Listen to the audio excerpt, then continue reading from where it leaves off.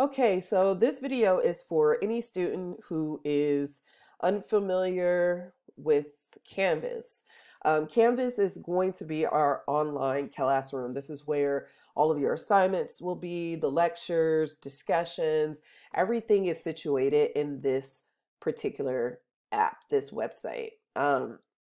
So before I begin, because I am a professor, I have access to a lot more features than you'll see. So I've switched it to Student View. In Student View, not everything is going to be, for me specifically, not everything is going to show up. So for example, I wanted to show you Confer Zoom.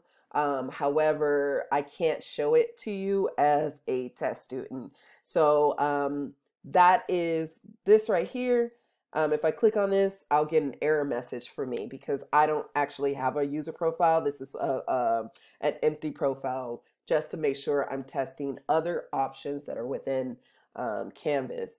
But when you log in, because you do have an account, you have an email. When you click on this, it will show you a calendar to make an appointment for my office hours. So at the end of this video, I'll just kind of show you what that looks like when I get out of Student View back into my regular view. So when you first log in, it should take you to your home page. At the top, you're going to have any announcements. Right now, there's only one announcement, and that is Get the Remind app, and it gives you the instructions. So you can access announcements here, or you can click here and access them there, right? Within this particular announcement is telling you how to get the Remind app and join our class for the summer. The second thing you'll notice is the actual homepage. It gives you the Welcome to African American History Online and just an overview of what this class is about. It also shows you my contact information. Usually this does have my office phone number, but because we are still in quarantine, I'm not on campus. So if you call that number, I probably won't get your message.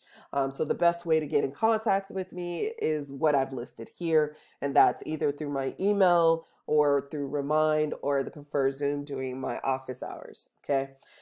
This is office hours here. It doesn't really say, it just has a little clock, but no, that's what it is. I will be available every Wednesday from 1 p.m. to 2 p.m. for the duration of this class. It also gives you a little note about online classes. This is specifically, again, for people who this may be your first or you have very little experience with online classes. So just a little message for you. Before I get down to these down here, I want to show you also on the side of this is your to-do list. These are everything that is due. And they're sorted by the due date. So for example, your orientation review quiz is due June 10th. That one changed that, but it says June 9th. Everything has the due date, the amount of points is worth, et cetera, right? And so this is a shortcut in case you want to just go ahead and get into the assignments. You also have your view course stream, right? This is any recent activities that you've done or that I've done. Obviously, there's nothing here, right? Because I haven't done anything. We're going to just go back. And then you can also go to the calendar, which is here. And it also shows you all of the due dates, right? All of the things that are due within this. So for us, our little color is going to be green, right? There's also some undated things in case there's like assignments where there is no date. You'll find them under here. But know that you can find your assignments either through the calendar, through the course homepage here, or through the assignments link that's on the side here. So you have all of your assignments. Now, on the assignments link, you have upcoming assignments, right? This is just what's coming up now. You could also change the sort. This is right now sorted by date. You could sort by type, right? So there's different types, and these types correspond with the assignment summary. Sorry, I'm at home. My dogs, somebody's probably passing, and they're going crazy. So sorry about that. So again, the type of assignments corresponds with what we talked about in the assignment summary on your syllabus, right? So you have your course orientation, you have sorry about that. I don't know what this is. Go away. You have your review quizzes, you have your course discussions, your weekly glossary, and then if there is any extra credit assignments, it'll be listed here, right? So let's go back to home. So now at the end of the home page, you have some links here. You have the start here, syllabus, which links to your online syllabus. This takes you to the module page. This is probably going to be the button you use most. These are other resources that I've gathered for you. I will be also updating this tab with resources for scholarships. For example, especially if you saw the Black Lives Matter video, I'll be putting resources for that there. And then if you have questions, this links you to the question forum. Okay, so let's go ahead and click start here. Start here is going to take you to your very first orientation module.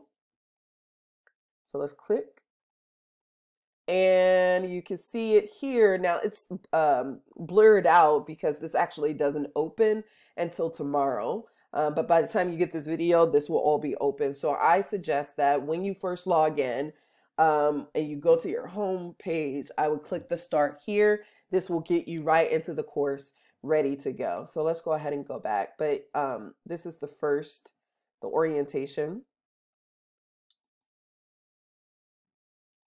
The syllabus, again, will take you to the online syllabus, right? And one of the dope things about this online syllabus is it has this navigation here, so that you don't have to go through all. So for example, maybe you want to know what is the student learning outcomes, right? And so instead of like trying to scroll down here, right, trying to figure out where it is, you can just go to this navigation and bam, it will take you right there to the student learning outcomes. Most often, you'll probably look at it for the required text materials, and then also down here, the assignment summary. The second thing about the syllabus is it does have a course summary here. This is just a list of all of the assignments that are due, right? On your syllabus, I have the actual structure of our online course schedule. So refer to that if you get confused. Yeah. So let's go back to home.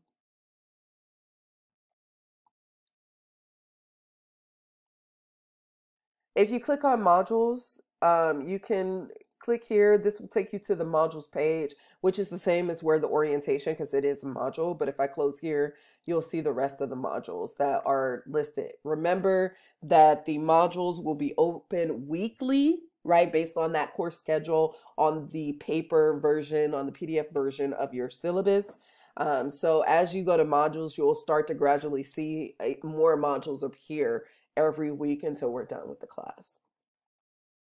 So one thing I wanted to talk to you about as far as modules go is this is the orientation. I'll update this to say orientation. But there's something here next to it that says complete one item. That's because within this module, there are requirements. So if you can see that under Welcome to ETH, it says view. You will not complete this module until you actually view the video that are within this. So if you see something that says view, it says view here, those are usually videos or instructions for you to look at, to read, to watch. And then the system will automatically note that you have viewed that page. And then that will be marked as completed. For the other assignments, you'll see something that says submit, right? Submit, view, submit is the same as view. You must submit this assignment in order for you to complete this module. The last thing is the review quiz, which I'm still setting up. So right now it says 0 points. This will be worth 15 points. So you have to get a perfect score in order for you to move on to module 1. Here's how you know if you need to do something before you can move on to the next module. you will see this prerequisites. It says here, welcome to African American history.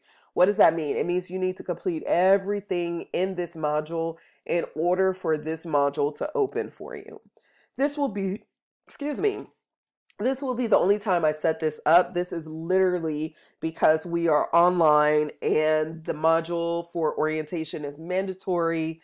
And so if you don't complete the orientation, you cannot get into the course. Okay. So this is the only week that will be like that. The rest of the weeks will be more stable, where you will have access to all of the modules for that week, and you can do any module within that week whenever you want. My suggestion is to go in order because, again, your discussions are due daily, right? So I would go in the order of due dates.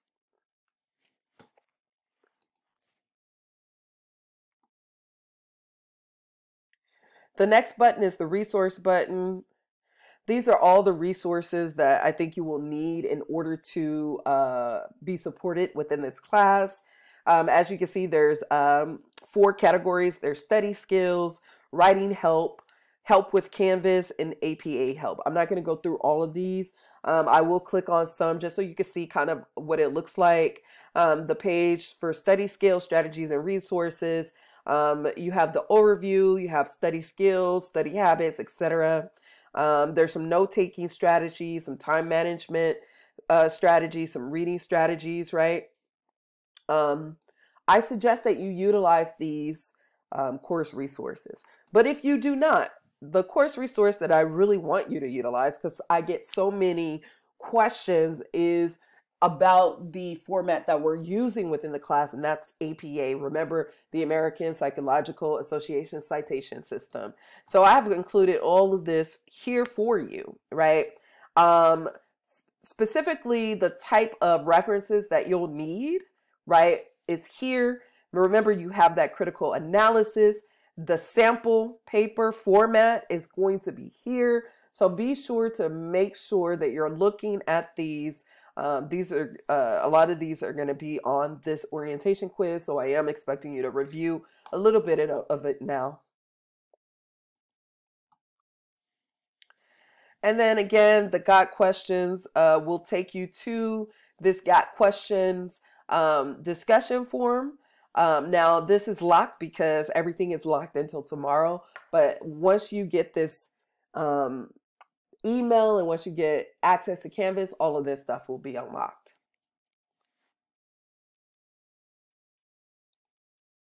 So that's it for the home page. I want to just now kind of move the attention to the navigation bar here. Specifically because we already went through assignments, we went through modules, we went through the syllabus, and we went through announcements. The next thing I want to show you is this tab called People.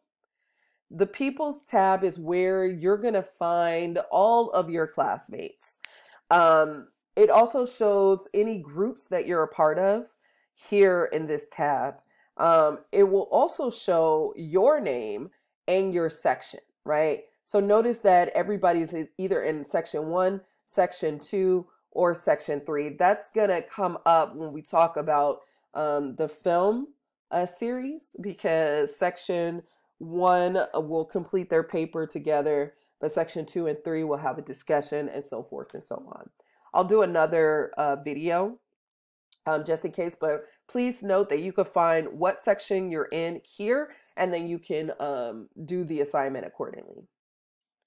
The second thing I want to show you is that you always have access to your grades. There's no need for you to ask me where you are in the class. You have access to your grades. So if you want to know what your current grade is, you can go to grades here and it will show you all of your grades for every assignment. And then at the bottom, it'll show you the total grade here out of the points awarded. Now, I don't have it here, but, oh, yes, I do. But if you click on one of the things, if there's no grade there, you could do like what if grade. So for example, this is out of 0 because I haven't set this up yet. But let's just say I want to know what my grade will be if I do just the land acknowledgement, which is worth 5 points, this who are you, which is worth 10 points, but then maybe I only get half credit. I'm only going to turn in 5, right? And then for these, I'm like, I'm not going to do those. I'm just going to see what is my grade, right? So as you can see, you'll have a 40%, which is obviously is an F, right? So 20 out of 50, that's 40%, right? So you can see where your grade is. It doesn't show you the letter grade, but you can look at your syllabus to see what percentage does that go to. So I'll show you. Let's say, so we got that 40% all the way at the bottom here, the grading scale, right? It's going to be, if you want to look at the syllabus navigation, it's going to be under the assignment summary. So scroll down just a little. So for 40% would be here. Course grades equally 56 or lower, right? So you could look at that percentage, go to your syllabus and say, okay, I have a 76%. I could tell you right now 76% is going to be a C, but I have a 78%. Now, normally that would be a C, but again, I've curved these grades already, so that means that you would be in the B course. So that's how you would use grades. The other thing I want to show you is that every student who's enrolled at Fullerton College has access to the entire Microsoft Office 365 suite. What does that include? That includes Word document, that includes Excel, that includes PowerPoint, that includes some other stuff that I'm not familiar with because I'm a Mac user.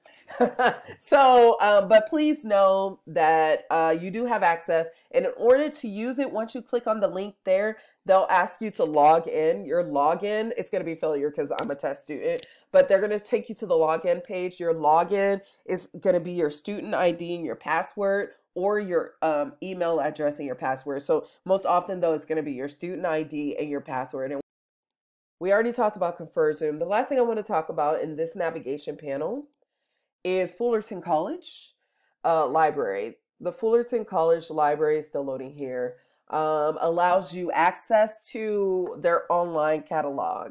So I usually recommend that when you're in this, to go to either OneSearch or catalog.